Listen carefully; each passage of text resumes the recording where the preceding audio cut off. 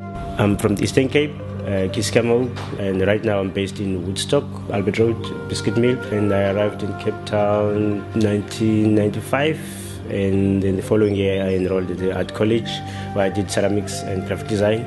Right now I'm mainly making ceramics, artworks, design stuff.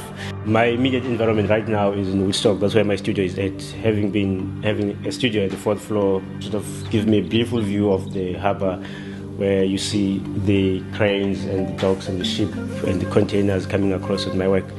And recently I just made a table that is inspired by the containers and the ship, loaded ship and stuff like that. It's made out of metal and ceramics, very sort of like metallic kind of glazes and stuff like that. I am very much inspired by the sort of the industrial landscape that I'm actually based on. Especially with my studio being at the 4th floor, I get to see, like, you know, the whole of the Woodstock skyline, the docks, the Cape Town stuff, buildings and stuff like that. So that really is coming across with my work now. That's really what inspires me. The future is very exciting, I must say, because I've actually been involved with the Design Network in Africa, whereby I get to meet up with a lot of designers or businesses from South Africa and around Africa, like Ghana, Mali, and so forth. But what happened there, what came across the Design Network in Africa is that I am going to be designing a range of my products and outsourcing the production. That's one part of it.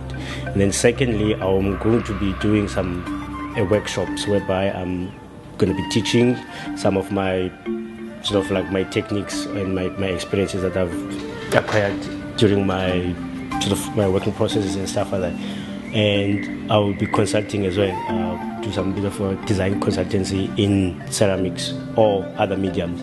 Now I'm busy preparing for my travel to Dubai and Sri Lanka to an exhibition called Design Days in Dubai.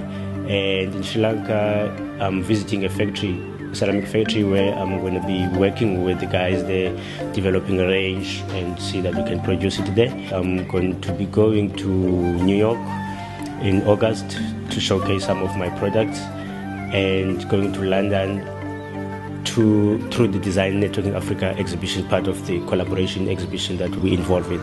I will be having a solo exhibition towards the end of this year, and here in Cape Town, and another one during the Design Indaba period in 2014. And the idea for that is I want to capitalize on the audience that is coming to Cape Town, because Cape Town is a well-designed capital, and there's a lot of activities and that's going to be happening. So my exhibition will be part of the activities that are going on during that period. So I'm looking forward to it, and people should look out for the space. If what I'm going to do, I'm going to be doing a lot of experimenting with these different materials: clay, ceramics, leather, metal, glass, all sorts of things. So let's see how that goes. I'm quite excited about it.